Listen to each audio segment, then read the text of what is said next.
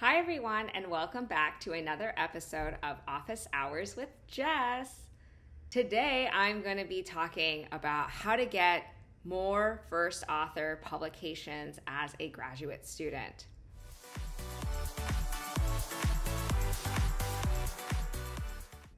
So first, I do want to say that a lot of people ask me this question when they're applying to graduate programs. Do you need a first author publication or publications in general to get into PhD programs? So I want to just bust the myth that no, you do not need or absolutely need a first author publication or publications in general in order or to be a requirement to get into PhD programs. I think it only helps but doesn't hurt your application. So of course, if you have any publications, first or co-authored, definitely that will be a plus for your application, but it's not like your application won't be considered if you don't have any publications at all. So don't let that be something that you use to compare yourself or your worth or your value or your success rate to other people in your cohort, to other people applying. That's definitely not a metric that I would use to, value or compare yourself to others. But now on to once you do get into the PhD program, then it is important for you to start thinking more strategically about how to get some of these first author publications and really boost your CV that way. This was something that I was sort of told from the very beginning was to keep in mind that you do need first author publications to help you succeed, and that's just one quantitative metric that people really like to use. So I can proudly say that during my PhD program, I was able to achieve over 20 first author publications, which is a lot, and I'm really proud of it. And I'm going to give you some of my tips on how I was able to sort of navigate this space, because I get a lot of questions, how do you even get a first author publication or ask for one or, go about, finding first author publications and partnering with other researchers. So this is kind of how I went about it when I was a PhD student. So I think first, mentors know, other professors know that graduate students need publications to kind of, again, move them along and help them become more successful. So good mentors will kind of already know this without you needing to tell them that you want the first author publications. They're going to be wanting to find opportunities to give that to you to help you succeed, because that's what good mentors want to do. They want to see you succeed. So they already will have that as a goal for you. Next, I think it's important, in addition to mentors already knowing, it does take a lot of initiative on your side to make it happen though. So I would just also be very upfront and say that, it is a goal, it's a training goal, it's a learning goal of yours to learn how to write manuscripts, to learn how to publish manuscripts and be first author on those manuscripts, and make that a very clear goal to your mentors so they know that right from the beginning, if an opportunity does happen to come up where you can be involved as a first author or co-author, they will bring you on.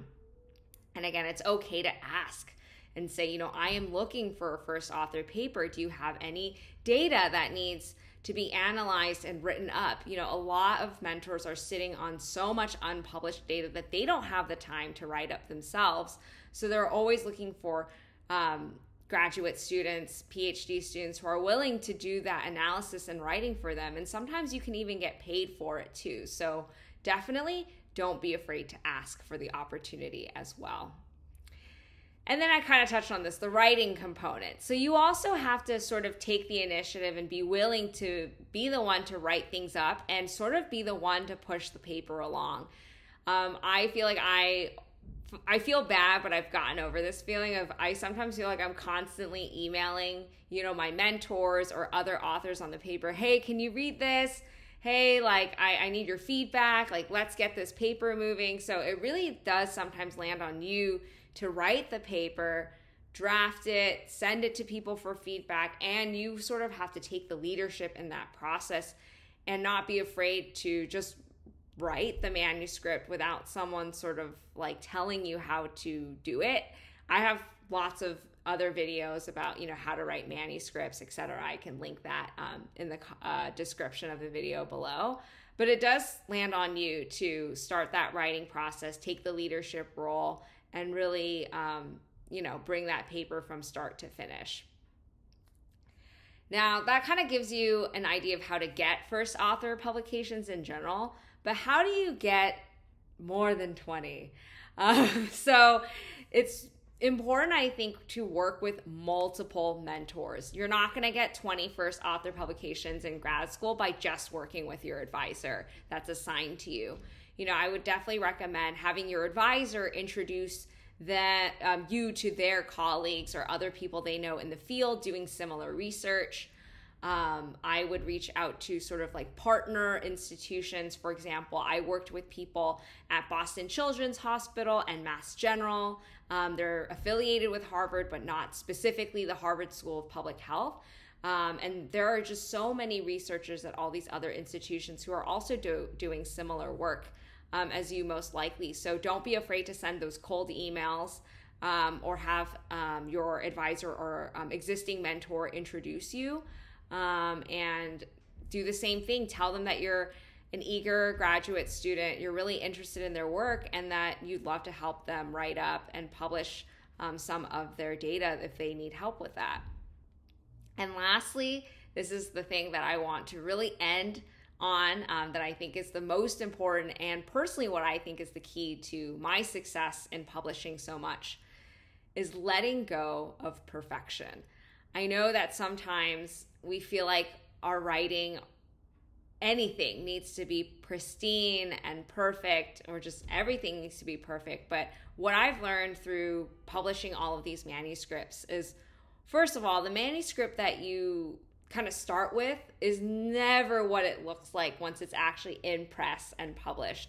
And I think that's just because it goes through so many people reviewing it, all your co-authors, your mentor, then it goes through review. Who knows how many reviewers are going to give you feedback and ask you to change stuff. So with that, there's really no point in trying to get it perfect at like the very start, because so much is going to change through that kind of peer review process. So I've learned that, just write the manuscript, do the best you can, without having to strive to get everything to be perfect, and then just sort of let it go, let it through the review process, and see what happens.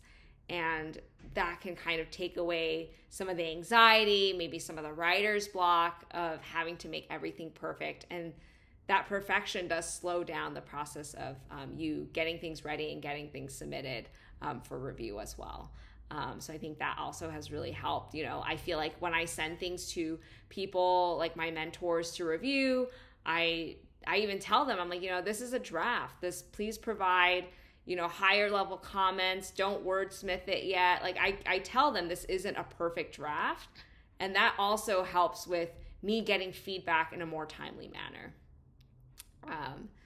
So, good luck. I know that first author manuscripts are very important. It is a metric that everyone worries about in academia. But just know that you will publish.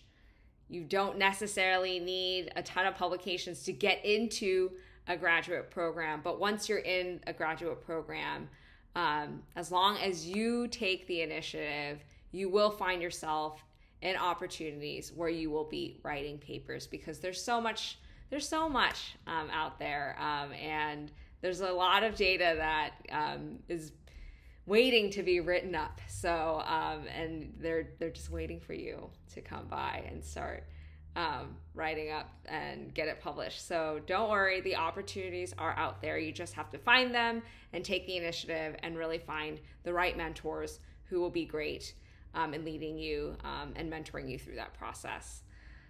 So thank you, and happy writing. Don't forget to like and subscribe, and I will see you on another episode of Office Hours with Jess.